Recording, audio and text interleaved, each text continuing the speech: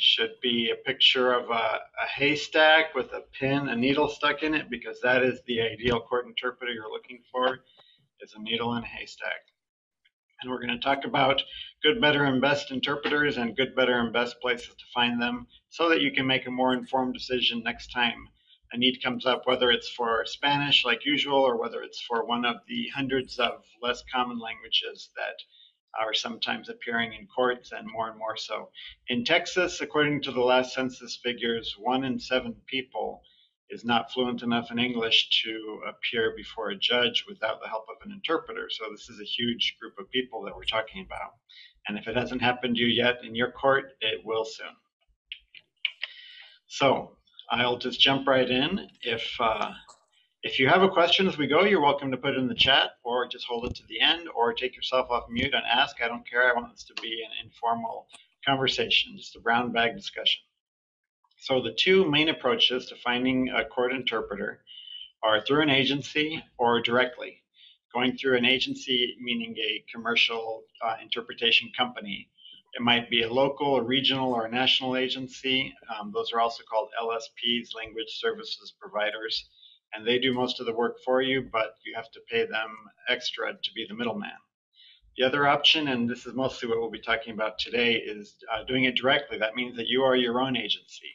It means that you're searching through the registries and listings and associations and trying to track down somebody who has the appropriate skills and qualifications and is available on the date you need him or her and has a budget that you can afford. And usually it's cheaper to be your own agency and go directly, but it's more work. And I want to add a caveat down at the bottom. I have a couple of websites for the national and state laws that have to do with interpretation. I'm not going to get into that today. I'm just going to assume you've already decided you need a qualified judiciary interpreter for this hearing, and where do you find this person?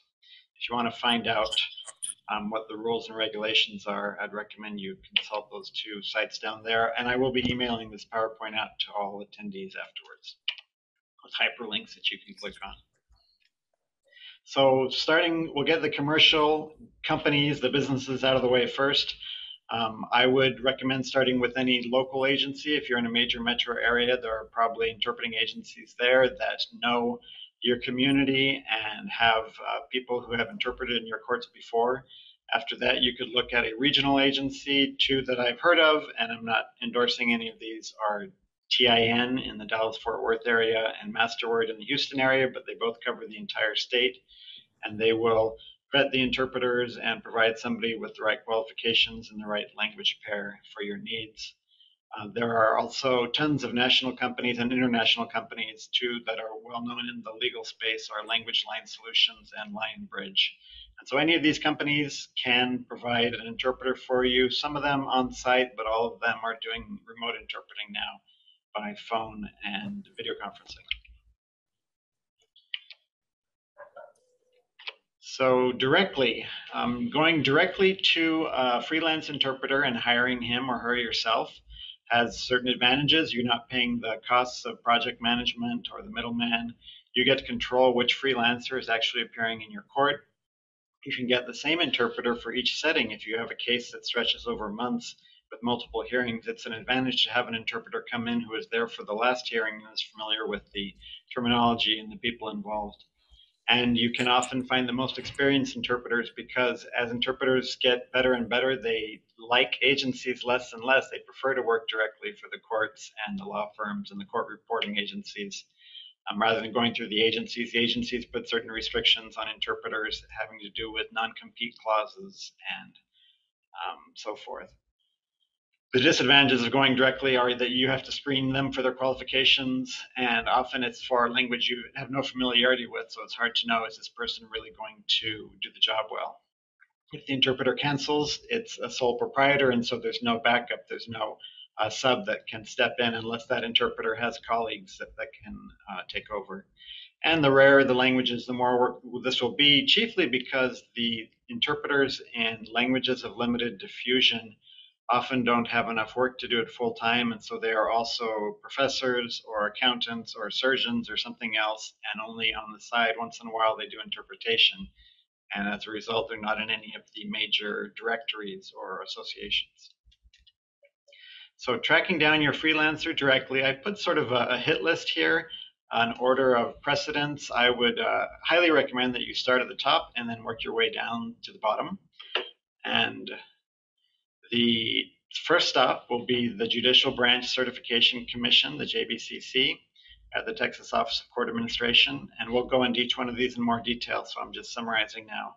Next, there are a couple of national and state associations of judiciary interpreters. And there's a National Association of Translators that also includes a lot of interpreters, but the two professions are different. Then there are several regional associations around Texas and in other states. There are lots of nonprofits that need interpreters, and so they've developed their own list, sometimes volunteers, sometimes semi-pro or professional, and you can sometimes go through one of those associations to get referred to a good interpreter. And then there are several other online resources that I'll mention at the end. So I've arranged from green at the top, which is the best, down to red at the bottom, which is danger, danger, the different levels of proficiency in freelance interpreters for legal settings. A professional judiciary interpreter that's full-time will probably give you the best results. A part-timer will probably give you pretty good results if he or she still has the training and the credentials. Then under judiciary interpreters, sort of related field is conference interpreters. And these are the people who sit with headphones on during UN meetings and all kinds of conferences around the world. And they are usually good interpreters, well-trained, and they can keep up with fast speech, but they may not be familiar with the legal setting. And so they could struggle with some of the terminology and understanding the concepts being discussed in court.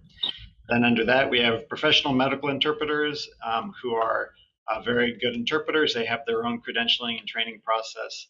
But again, not only is the terminology unfamiliar to them, but the procedures are different. The ethical rules and the protocols are different in a medical setting than they are in a court setting. And then after that, we have other experienced interpreters, like these are people who might interpret in a school setting or social services, and they are good interpreters in that setting, but would need extra prep to get ready for a court setting. And then finally, bilingual people, and I want to dispel the myth that anybody who's bilingual can interpret, especially in a court setting. And it's just, most bilingual people are strong in their dominant language, and then they speak their other language pretty well in certain situations. Very few of them can use both languages in a legal setting, and very few of them have practiced the memory skills and the analysis skills that go into keeping up quickly with speech in one language and converting it live into the second language and then spitting it out while still listening to it in the first language. And that kind of mental gymnastics takes a lot more training and experience than your average bilingual person has had the opportunity to develop. So what you get when you hire a professional, professional judiciary interpreters understand what's going on in court. And if you've been working in the courts for a long time, you may have forgotten, but at the beginning, I know my head was just spinning. I didn't know who all these people were and what they were talking about and where I was supposed to go and what I was supposed to do. And most people who appear in court for the first time feel just as confused and overwhelmed and scared, and that has a real impact on their ability to communicate effectively. A professional is responsive to communication, is reliable in terms of scheduling and invoicing, and a professional is honest about issues like if she's having trouble hearing or if she's unfamiliar with a certain aspect of the law, she will speak up about that. She'll be respectful of confidentiality of the information obtained in privileged conversations, and will also be impartial. And this is a big one when you have, say, the grandson interpret for the grandma or the brother-in-law interpret for the defendant. There's often either overt or implied partiality. The person has some outcome, some stake in the outcome of the case, and a professional interpreter is trained and experienced at remaining totally impartial and interpreting the same way no matter which client is paying him or her. And also, perhaps most importantly, is just keeping up with legalese at normal spoken speeds.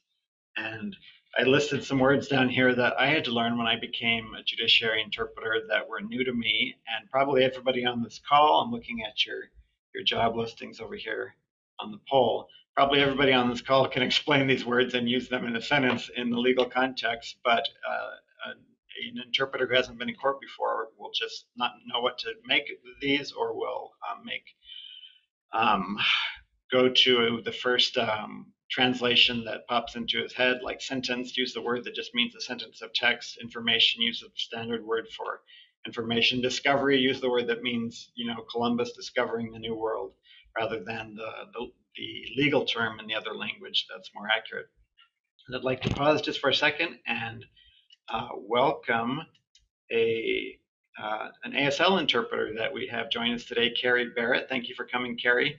I don't do sign language, and I don't have the answers to questions about sign language interpretation, but Carie does. She's excellent and highly professional experience. So as we're going along, if you have questions that relate to sign language, she'll be available to answer those. Hello, everybody. Yeah, so I'm here if you have a question. Thank you, Carie. So now we're going to look at where you find these professional interpreters. The first stop in Texas is the Judicial Branch Certification Commission. And this is a state agency that also regulates the court reporters and process servers and the guardians. And they use an exam developed by the National Center for State Courts, which is a very difficult written and oral exam that most people fail when they try to take it. Lots of bilingual people, 90% of the bilingual people who try to take the exam can't pass it. The oral exam, the written exam is easier, but it tests you over 3 different modes of interpreting, which are called consecutive, simultaneous, and cite. And so people who make it onto this listing have demonstrated their skills. And right now there's about 500 court interpreters on there. Maybe 90% of those are for Spanish, and the rest are in these languages shown right here.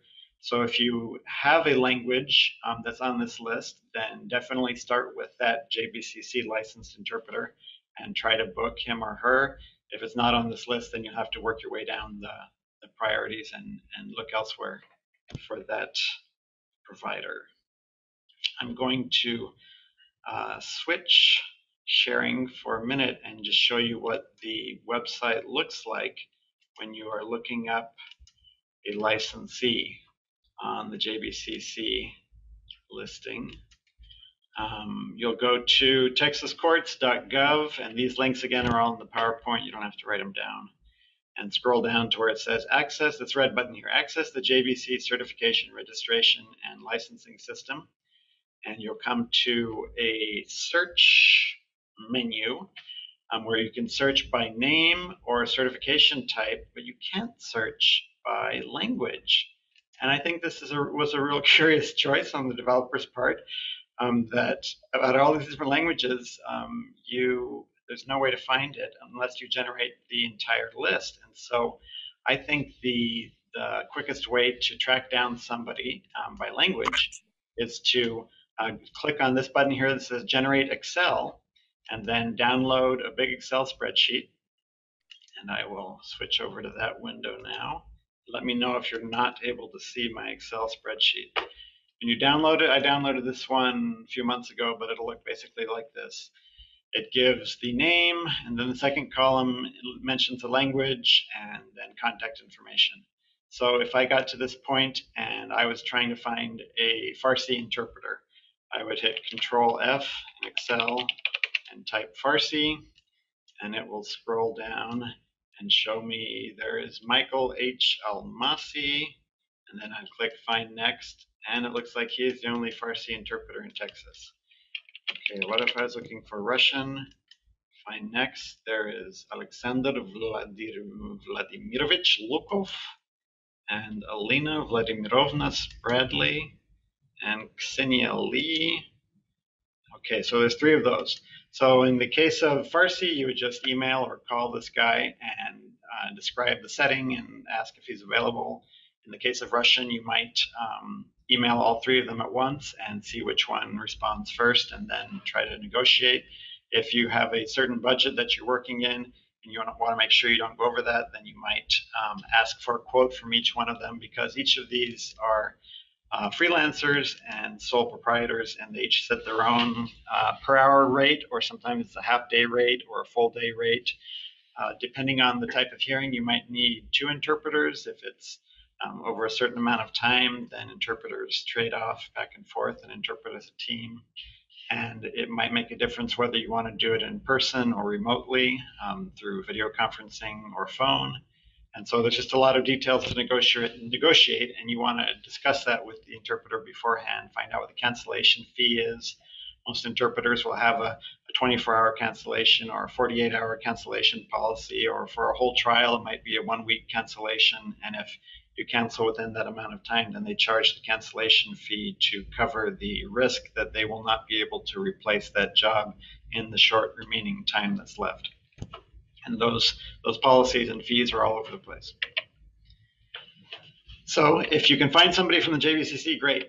Start there. If you can't, then the next place to go are the associations of judiciary interpreters and translators. I would start with Texas, even though it's much smaller, just 120 members.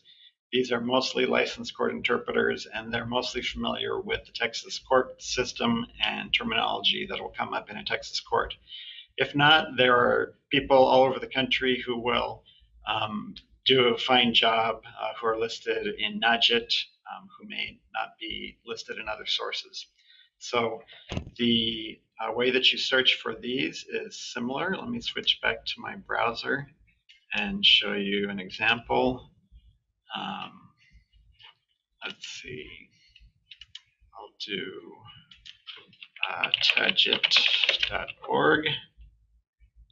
You go to directory, and you can choose your language over here in the left. Let's say you need Chinese Mandarin. You click on that, and you see here is a person that offers many languages representing master word services, which I mentioned earlier. Here is a sole proprietor and a freelance interpreter, and here's another one with email addresses and phone numbers. If you can't find anyone in NAJIT and you want to go out to in Tajit, and you want to go out to the national organization, najit.org is the address, and you'll click on Find a Professional in the top right-hand corner, and then fill out a little form, member search, and you'll get a larger number of interpreters for that language, and you can also review their qualifications. Now, because you're going outside of the state of Texas at this point, I would encourage you to spend a little more time evaluating what skills they have. Let's go with something kind of different here. Arabic interpreter, I'm going to put it to court/legal. I'll leave all of the geographic spaces blank. All members, and first I want to see the people who are state certified or equivalent. Qualify you. Now let's just do everybody. Cast a wide net and see what we can find. And it's churning away in the background, churning. Here we go. So any listing that has a lot of languages is an organization, an agency. If it just has a couple languages and a person's picture, that's probably a freelancer. I would see they're in California, New York, Albuquerque. If you want somebody to come in person, you might want to start with people in surrounding states, so the travel expenses will be lower. And we've got a lot of hits here. It's just the first page and the second page too for Arabic. For a language like Arabic, be careful that you choose the right dialect. Arabic has vast differences between, say, the way it's spoken in Morocco versus Egypt versus Bahrain versus Lebanon. And if your defendant is from one of those areas and only speaks the colloquial dialect, then you need to find an interpreter who's familiar with that. Otherwise, it'll be like they will struggle to understand each other. I would say Arabic and then Chinese. There are several languages of China, so make sure that the Chinese is the same language and the same dialect of the language spoken by both. Okay, back to our PowerPoint. So if you can't find anybody in Tajit or NAJIT, my next stop would be the American Translators Association. And Just in case you didn't know, a translator works in written language, an interpreter works in sign language or spoken languages. And so you don't really want a translator. These are people who sit at a computer and type words in another language, and they have a lot of the linguistic skills that an interpreter has. But translators generally don't like interpreting, and it's overwhelming, and they haven't developed those muscles in their brain to be able to do it and keep up with it quickly. And interpreters usually don't like translating because it's sort of a different personality type and a different work environment. But in the ATA, there are also a lot of interpreters, and there's some people who do both translation and interpretation. So if you were headed for the ATA directory, I will show you what their search options look like. It's atanet.org. Again, these links will be in your PowerPoint. Click on the green Find a Language Professional button. I'm going to search individuals. And I'm going to click on Interpreter and search by language. Let's say I need an interpreter in English and to Ukrainian. That might be coming up more and more in coming months. Interpreter search, interpreting modes, interpreting methods, services, legal, and court. And I'm going to find one who is credentialed in legal. So that'll probably be the state credential, but for any state. I've got to tell them I'm not a robot because apparently robots can't click with a mouse. And I got 2 Ukrainian English court interpreters. And so these, Karl Marx, really? Huh, sounds like a pseudonym. So these would be the 2 that you'd want to start with. Contact her and him and negotiate whether remote appearance is possible or in person or whatever. So again, this is the American Translators Association. Oh, and I just realized that I wasn't sharing my screen that whole time. I'm so sorry. This is the browser window that shows the hits for the ATA and the 2 Ukrainian court interpreters that I came up with. So let's say you search through and you find 2 court interpreters with a state credential for Ukrainian. You contact both of them. Neither of them are available at your hearing, but you have to have the hearing by a certain date for statutory reasons. Then you could remove the court interpreter credential and cast a wider net and see what kind of credentials are available and who is your next best option. Or you could put it out to an agency and let them use their other resources to try to find you a good candidate. All right, so after the ATA, we have some regional interpreter associations, and the first 5 are for different major metro areas around Texas, and then outside of Texas, there are lots of similar organizations around the country. And these are often the same people that you'll find in the other directories, but it's also some part-timers who have a little bit of money to invest in joining an association, but they can't afford the fees for the larger national associations. And so for 30 or 40 or 50 bucks a year, they join one of these local associations and they get their listing online and they're able to get a little bit of work on the side while they do something else full-time. And so often the interpreters who are in these listings will have some experience in the Texas court system, and it's hit or miss. You have to go through and read their listings and then contact them to find out exactly what they know how to do and what their qualifications are. So next, if you can't find anybody who is listed with one of the professional associations for interpreters, I would try a variety of nonprofits and governmental organizations who are fellow users of interpreters, and they often have their own in-house listing of interpreters that they've trained or that they've used in the past. And when you get down to this level, these are usually not licensed court interpreters or certified interpreters, but they do cover more languages. And so these will often be people who are immigrants from another country, and they speak the home language well, and they've lived in the US long enough to speak English well, and they've interpreted at maybe asylum hearings, maybe for medical appointments, maybe they've just helped new parents enroll their children in US schools. And so they will need more support than a professional court interpreter. It'll be even more important to provide them with information about the case beforehand so that they can research the terminology that comes up. You might want to invite interpreters like this to observe a hearing in your court before the actual day of the hearing or the trial, so they get a feel for the protocol, so they can ask questions and take notes, and it will help them with their nerves too when they get up there before the judge for the first time. But I just put up a few that I've heard of, and there's tons around the state depending on where you're connecting from. And one of them we have here in Austin is called Asian Family Support Services of Austin, Refugee Services of Texas, all of the various legal aid organizations. And then the three that I have at the bottom have programs that might be of assistance. The State Bar of Texas has something called, what is it? Let me click on this. The Language Access Fund.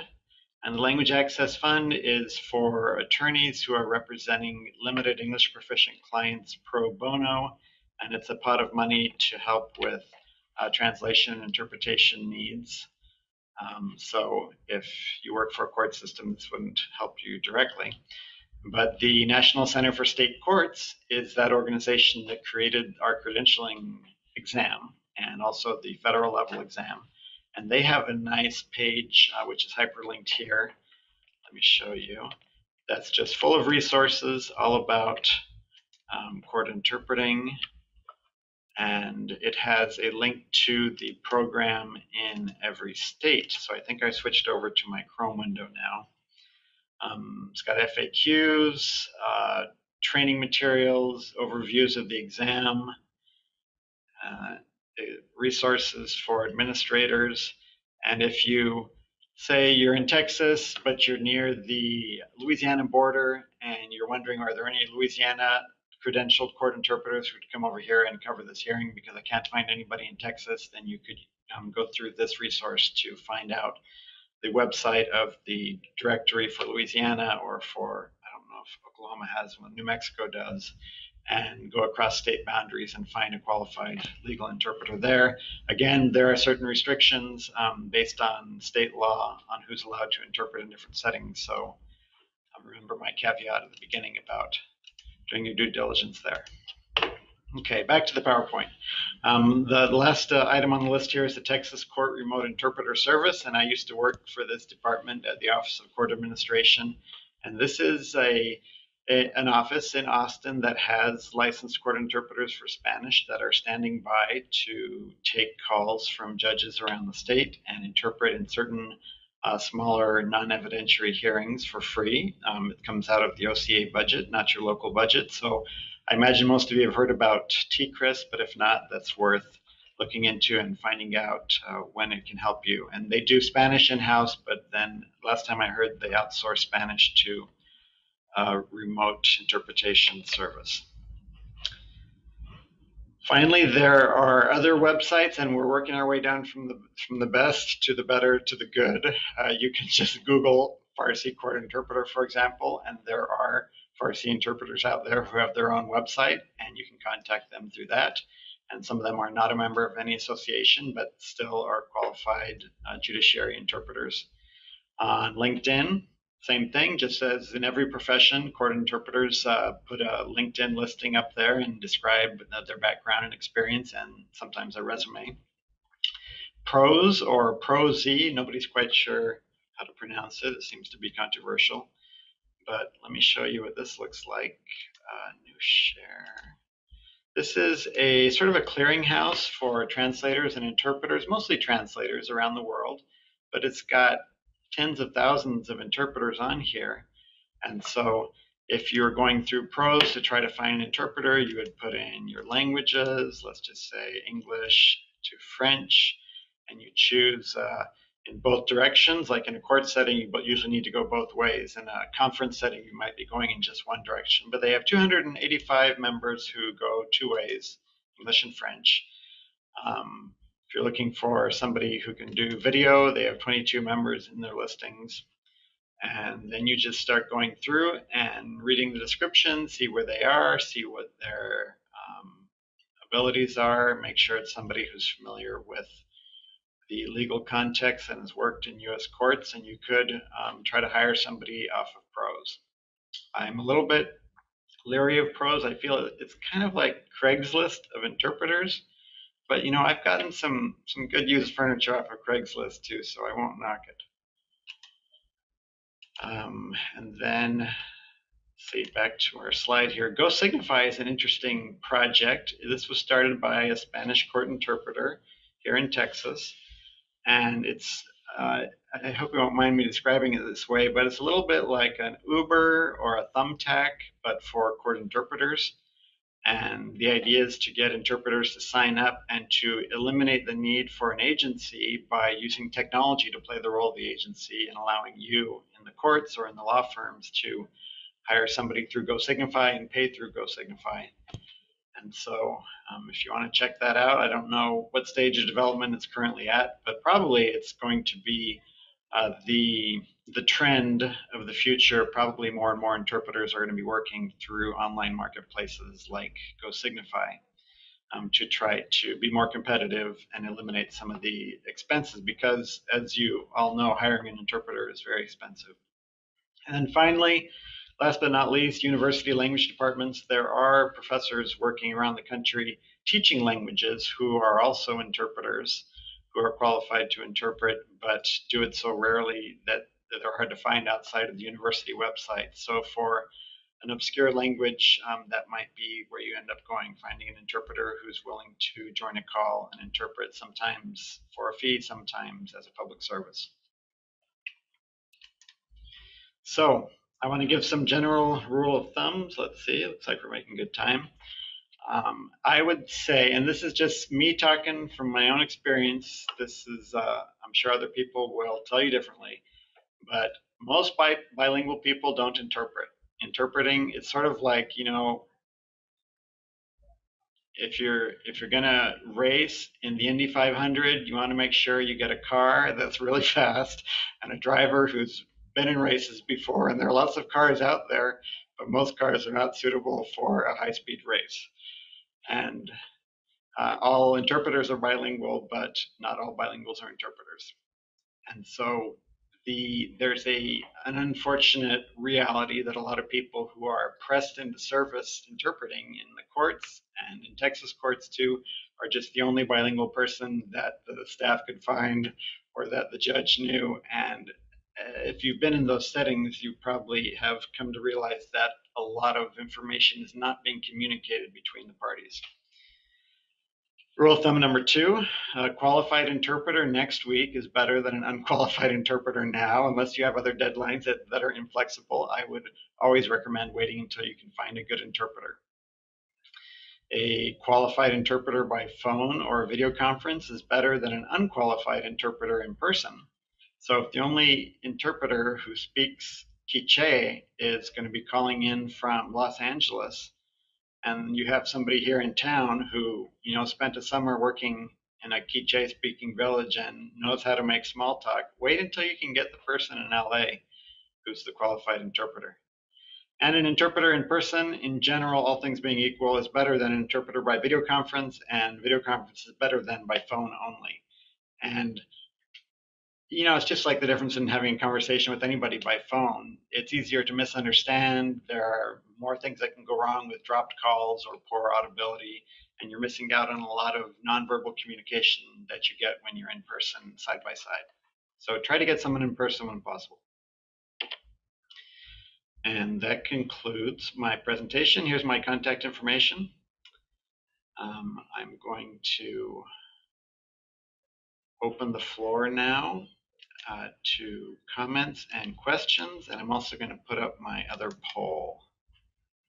Here are the results of our first poll, mostly court coordinators and administrators, followed by interpreters or translators, judges or other judicial officers, and a court reporter. All right, thank you. And then my second poll, I'd just like to get some feedback on the session. Let me see if I can launch this.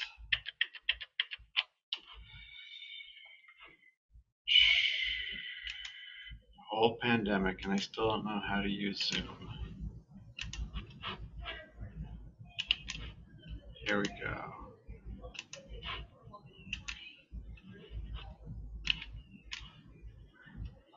Save polls. Nope, we don't know how to launch a second poll. That's fine. I can ask the same questions in an email. I'll be following up with an email, and you're welcome to reply to that if you have any questions. Carie, since you are still here with us, can you give us like a little 1-minute summary of where people go to find ASL interpreters? Love to. Thank you for the opportunity. Are we talking to most everybody in Texas, or we have some people out of Texas? I believe everybody's in Texas here. Great. So the most important thing that I can let you know is nothing is valid in court unless you get an interpreter that holds one of two qualifications. One of them is the Texas Board of Evaluation of Interpreters court certification. And the second is the Registry of Interpreters for the Deaf, special certificate legal. And so it's really quite easy to find one of us, although there's only like 130 of us in the whole state. I always recommend Googling public BEI registry. And when you get there, you can search by county and certificate type, and you're going to want to put court in there. And when you go to the RID list, you can search by state and then look for somebody that holds an SCL. And that's how you find us. And the other thing I wanted to mention was oftentimes there's a little bit of confusion between spoken language interpreters and sign language interpreters, and that there are special provisions in the code for spoken language interpreters when you can't find somebody who's on the licensed list or through any of the organizations that Marco just shared with you. When you're looking for when the judge can appoint a spoken language interpreter in a radius with a population that's less than a certain number of people in the county, and so somebody who's not a professional interpreter can function as one in the court, that provision does not apply to sign language interpreters and interpreters for the deaf. So often somebody will say, well, I live close by, I know the sign language, I can come and do this. But if they're not a holder of either one of those two certificates, then the proceedings are invalid. So I just wanted to, I love the opportunity to put that in front of people whenever I can, because it's a little known fact, I guess, and then things get in trouble because we don't abide by it.